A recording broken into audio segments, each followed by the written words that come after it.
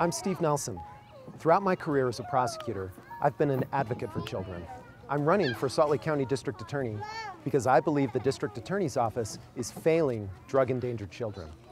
A drug endangered child is a child who is at risk of physical harm because their parents, caregivers, or other adults around them are abusing or distributing controlled substances.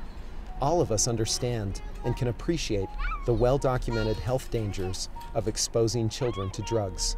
None of us wants to see a single child suffer from the harmful effects of drugs. And the effects go beyond health reasons. For example, more children are being raised by grandparents today, and one of the primary reasons is the drug addiction of their parents. When I started prosecuting drug cases, I came to understand and better appreciate the devastating effects that drugs have on children and their families. One of my very first drug endangered children cases happened in this apartment complex, not far from the campus of the University of Utah. What started out as a routine drug search warrant turned into something that I will never forget. When the police officers serving this warrant entered the apartment, they found 5 adults using crack cocaine in the front room. The officers located, behind a locked bedroom door behind these adults, a young girl trapped in a playpen with a door on top of her and heavy milk crates designed to keep her inside. As this little girl stared through the mesh of the playpen at these officers, she was as much a prisoner to the adults' drug abuse as they were. This little girl was developmentally delayed. She couldn't speak or walk like she should at that age.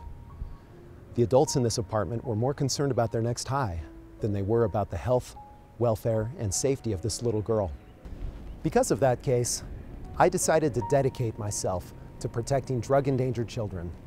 I became involved with the Salt Lake City Police Department's COPS Methamphetamine Initiative, and I became a leader in the National Alliance for Drug Endangered Children.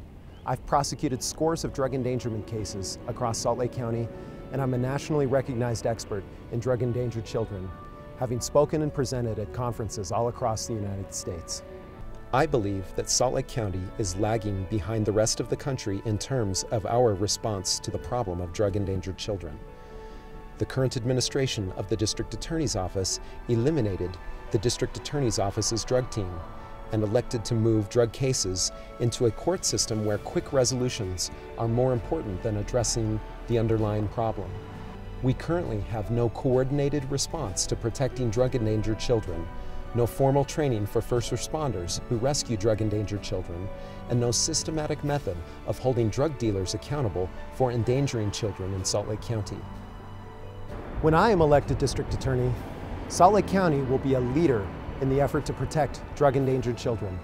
Under my administration, Salt Lake County will have a coalition of stakeholders, prosecutors, police officers, child protection workers, and medical professionals who work collaboratively and together to protect drug endangered children. We all know that children are Salt Lake County's most precious resource. It's time the District Attorney's Office did more to protect them. I'm Steve Nelson, and I'm running for District Attorney because I am an advocate for children.